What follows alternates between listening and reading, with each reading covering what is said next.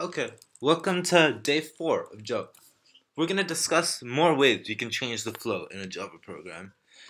Today we're primarily going to be discussing iteration, which is a technique you can use in your Java programs to repeat things multiple times. So, we'll show you more about it now.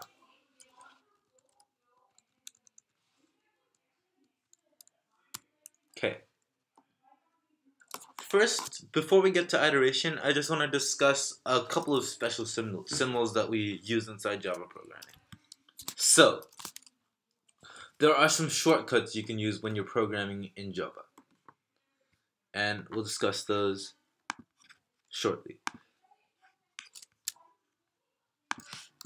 Let's open up Eclipse and let's open up a new class and call it loops.java. First we'll just be discussing incrementation, but eventually we'll get to loops.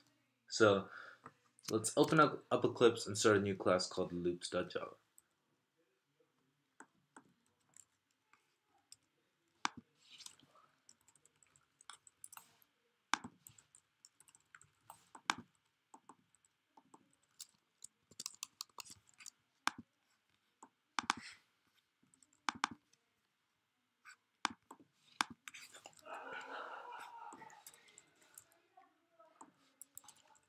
Okay, so you can assign variables values, but you can also increase the value stored inside a variable. So let's say you have a variable int score.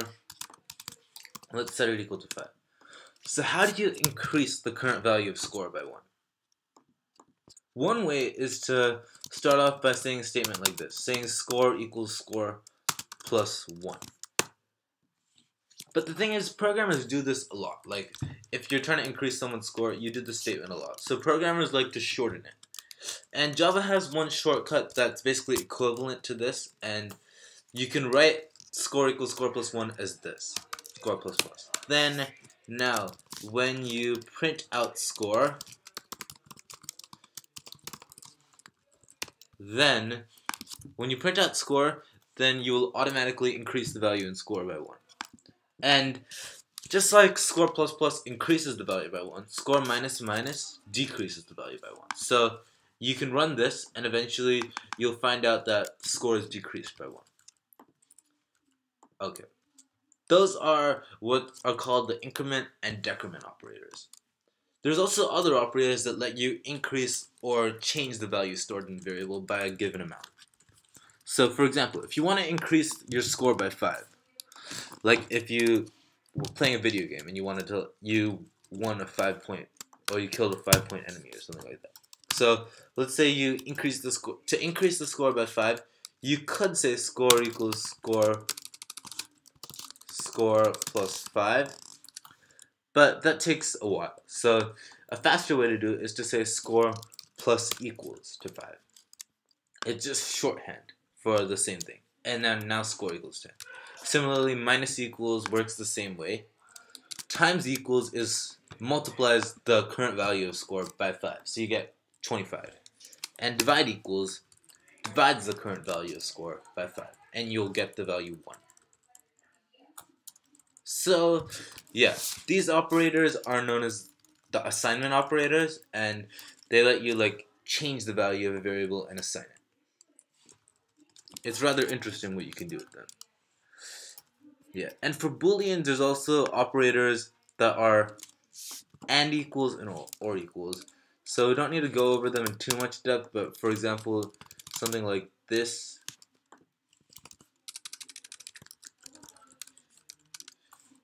Let's say and equals false, then you could say Boolean b equals false, then b equals b and equals true. So if false and b is equals to false and true. And you don't see these that much, but once in a while they do happen. Okay. So, and you can do the same thing with and equals and or equals. They're both pretty similar. You don't see this that much, but you do see this once in a while.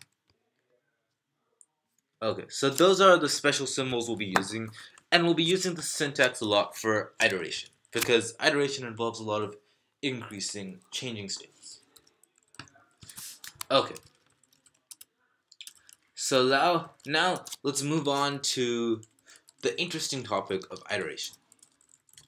And to show you how iteration works, we're going to write the same program in multiple ways. We're going to write a program that prints out a countdown, starting from 10 and going to 0. And iteration can do this really effectively because otherwise you'd have to write 10 statements, print out 10, 9, 8, 7, 6, 5, 4, 3, 2, 1. But with iteration, you can actually do it fairly compactly, as you can see in these two examples. The second one is an error, it shouldn't work, but iteration can still achieve these fairly compactly. So the while statement works as you'd expect it to. So while the statement inside this parentheses is true, then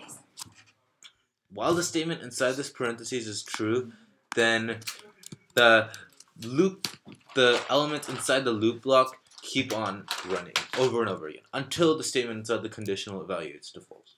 So we'll start off by, we can actually delete all of this experimenting with increments, and we will start off by saying an int count, and saying that you start off with a count of 10. And then we want to have a countdown, okay? But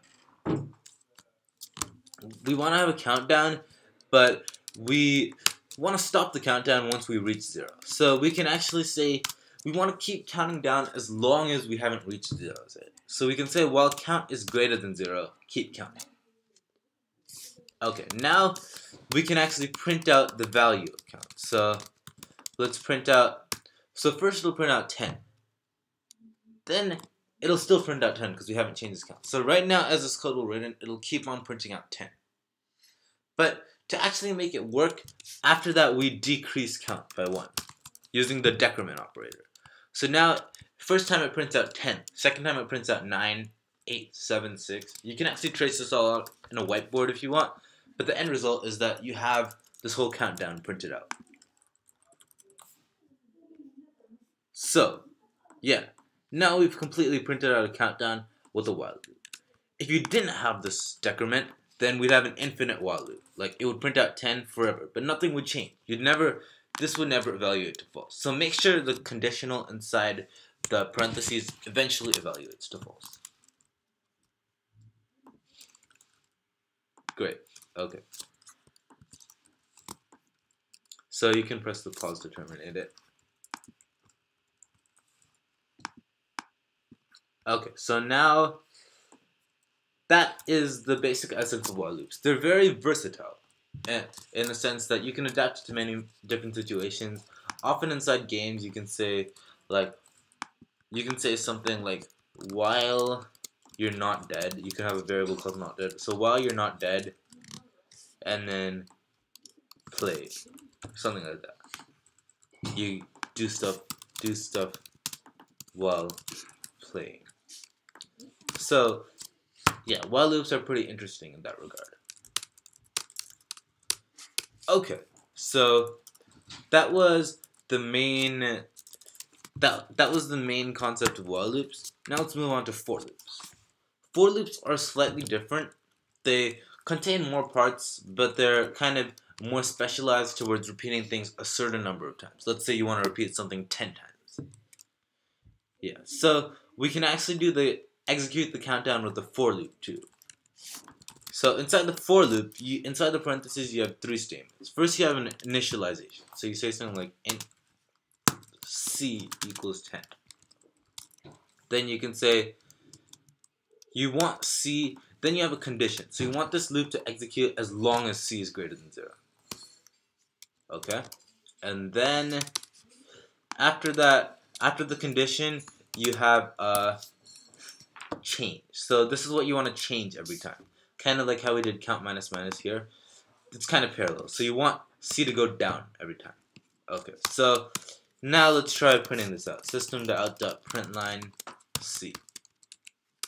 And there's nothing else inside this statement. So the for loop's actually slightly shorter. Let's see. So now the while loop prints it out correctly. So does the for loop. They both print out a countdown. The for loop's slightly shorter, and when you want to repeat something exactly a certain number of times, then the for loop is usually a better choice. Okay, so I think that pretty much goes over while loops and for loops. yeah, I'd like you guys to try one more example on your own. So you can have someone's name as characters, as a character array. Oh wait, sorry, we haven't gone over that yet. Never mind. We'll save that example for another day. Okay, so yeah, that's the idea of for loops at work. And now we're just gonna show you some projects related to for loops and while loops. So there's this project called Guess My Number. That's the first mini project we'd like you to try. So you ask someone to pick a number from 1 to 100, and then if they pick it, then you tell them whether it's too high or too low. So you could approach that using if-else statements, and then you ask them to try again. So that kind of repeats. So that would be a for loop, and then a for loop or a while loop, and then essentially once you're done with the program, once they find it, you can check that with an if statement. Then you tell them how many tries it took. So it's an interesting program in that regard. You'll be able to. It's almost fun to play to see how quickly you can guess a number. Okay, so that's one option, and then I don't think we'll get through both of them. So we're probably gonna have to choose one. The second game involves the random numbers we were talking about. So I want you to make a board game where your character starts at position 0. And every time you roll the dice, you move forward that number of spaces. But there's some special rules involved, and if you land on a multiple of 5, you go back 5. If you land on a multiple of 13, you go back all the way to 0. So you'd probably implement this using a for loop or a while loop, and then, because you want to keep repeating, and you want to use some if-else statements to check if you're a multiple of 5 or 13. Okay, so we'll leave this to you. We'd advise you to start off with a flowchart or something before actually drawing, and we can diagram some stuff out on the whiteboard, but we want you guys to do at least one of these. I want you guys to finish both of these projects. Guess my number and roll the dice for homework. We won't really assign you much homework other than that. We want you to read the chapters we went over today, which are chapters 6 and 7. Yeah, but other than that, no homework. You can also try doing the exercises on the site other than these, but they're optional. So thank you for coming today. We hope you enjoyed it.